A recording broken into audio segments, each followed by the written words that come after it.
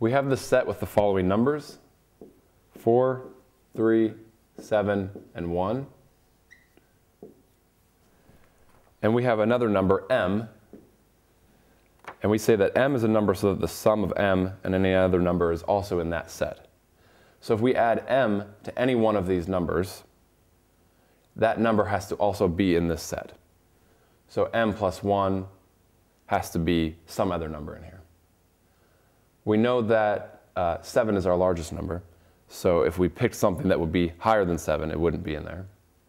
So m has to be less than 7. It also has to be less than 1, because if we add 1 to m, it might give us a number that's not in the set as well. So in other words, if we add any number to m, it can't be in the set. So m must be equal to 0.